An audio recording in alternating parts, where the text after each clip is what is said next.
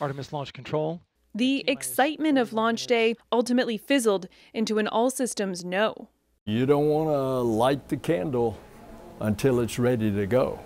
If tricky weather and lightning strikes in recent days weren't enough, last-minute issues sprang up with one of the rocket's 4 engines. The team was tired at the end of the day, and we just decided that it was the best to knock it off. Each launch costs an estimated $4 billion US. The price tag of the entire Artemis mission, $93 billion. The end goal is to send humans to the moon and set up bases for long-term exploration. But the first step is a trial run.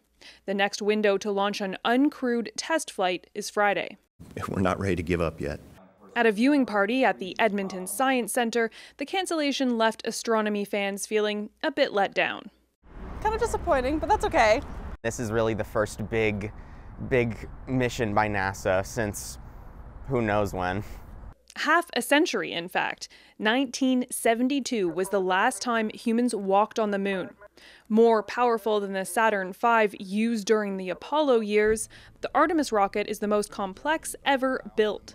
That's why engineers want to iron out all the issues without humans on board. We're used to these delays in this business because it's so dangerous, it's so complicated. He speaks from experience. David Saint-Jacques spent 204 days on the International Space Station. The little boy in me is disappointed. I wanted to see the excitement of a rocket launch, this great new rocket, the beginning of a new era of exploration, back to the moon, ultimately, eventually to Mars. But the sober engineer in me goes, whew, glad that someone found that problem.